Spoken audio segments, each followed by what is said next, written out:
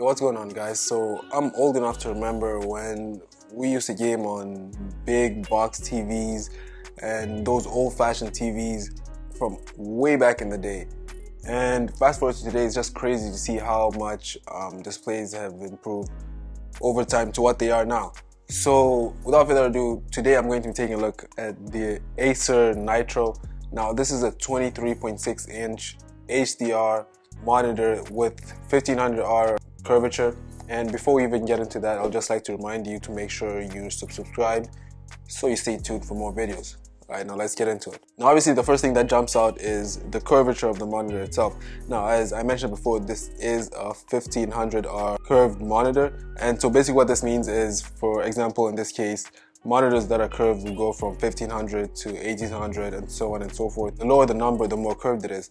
And in this case, I'll be looking at a 1500R curved monitor. 1500 represents the amount of millimeters and R just stands for the radius. And putting those together just signifies to you the curvature of the monitor itself. Now the good thing about curved monitors is they are more immersive, and at the same time they also reduce eye strain, because as the surface itself just folds a little bit, there's less eye strain just trying to pick out different positions of the monitor, whereas on the flat monitor everything's just more a little further away from your eyes, so it doesn't look as immersive and it's a little more straining to the eyes. Now this monitor is a little bit bigger than I even thought, and of course it's only 23.6 inches, but this just goes to show you how big 23.6 can actually look or feel, just due to the fact of how slim the bezels are, just to keep everything more minimalistic and immersive. Now the human eye is able to track about 1000 R in terms of curvature, so at about 1500 it falls right in line to keep everything just smooth and not too overpowering on the eyes. Now one of the things that impacts monitors or the quality of monitors a lot is backlight bleeding, and that's when the light shining through to make the monitor give its color and its images is just seeping through the cracks a little bit and just coming out from different spots that it shouldn't be, and that's technically due to bad design or architecture or a monitor that just wasn't well built together. Now the good thing is, for this, from all my hours of use and testing, I wasn't able to detect any form of backlight bleeding at any point during my use, and to be honest, that's just what makes a monitor or breaks it. It's the quality that's made it. Now of course the curvature isn't the only thing about the monitor, so might as well also look at some of the physical aspects. So you do get two HDMI 2.0 ports and one 1.4 display port. Now the back is also designed so that you can put it on a monitor stand if you want, or a dual monitor setup, triple, whichever setup you may be running. And that's important for something I'll get into just a bit later. And the monitor also has a zero frame design. Now that's just Acer's way of basically making the bezels as slim as possible, just so in case you want to run a dual monitor setup, triple, you can just put the monitors as close together as possible, side by side, and everything will still flow as seamlessly as possible. Now the thing is, I only have one, so I'll only be doing a review on one monitor instead of what it would look like if you were doing the zero frame setup, where you have a couple different monitors just lined up together. It also has AMD FreeSync. Now this is important if you want to make lag as little as possible and reduce the distortion between frames.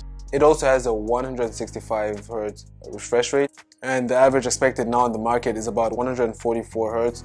So going up and beyond to 165 is of course even better and an improvement of what you might expect at this point in the market. Putting that type of frame rate together and the fact that you also have AMD FreeSync, it just makes all the colors and pictures look better, everything flows smoother, and everything just looks richer and much more vibrant. Now the resolution is a full HD 1920 by 1080p, and just to follow a rule of thumb, below 27 inches that is about perfect, and right around 27 inches and above it's good to have a 2K display, just for everything looks better and more accurate, and about 32 inches everything should be at least 4K, just so the pictures look as accurate. Otherwise it's gonna start looking a little bizarre. Now as for the screen maxes out as about 250 nits, so that's good enough to keep the colors vibrant. And as someone who edits videos, personally I do have some things that I'm appreciative of this monitor.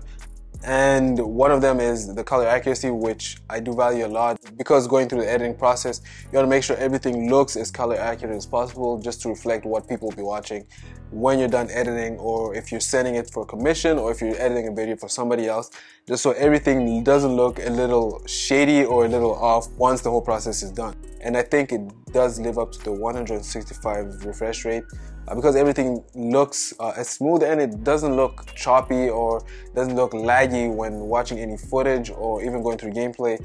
Everything just seems to flow smoothly. So in the frame rate aspect, I think it holds well. So the good thing about this monitor is that it promises a lot at such a small budget, whereas some of the specs that you're getting on this thing, you might be paying $200-300 more in the market, which I have done before. As I said before, what we're gonna get into is at least the aesthetics, which is something I actually didn't like that much.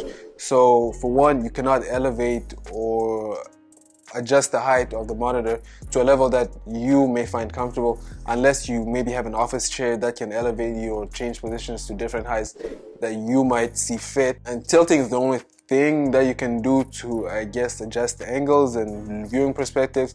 It's good, but it's not good enough in terms of just being able to adjust the monitor to whichever way you see fit. Now, of course, I've been using this for a while now, and besides the inability to be able to change and customize the way you want the monitor to stand, I would have loved to be able to adjust it so it can be higher or lower, depending on where I'm sitting, how I'm sitting, and what I'm doing. But I still do think it's a well-built monitor. And of course, nothing's perfect, so it does have some aesthetic things that I would have liked to improve, make better. But at the end of the day, I'd still argue it's one of the better budget monitors on the market. And obviously, I'm just one man only with an opinion. But let me know what you think. What are your perspectives on the monitor? If you do plan on getting it, maybe you might have the same critiques I do. I'm Jadija. I'm out.